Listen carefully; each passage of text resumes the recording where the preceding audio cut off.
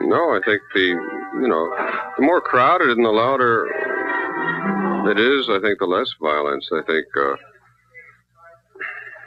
first of all, there's no room for violence.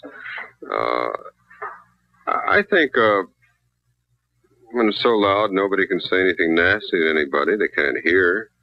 And there's no violence. I think any little violence, anything that starts up maybe like,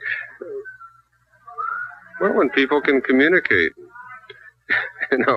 They really, it's a shame. I think that's the one thing I really dislike in this scene is that there's a lack of communication between people.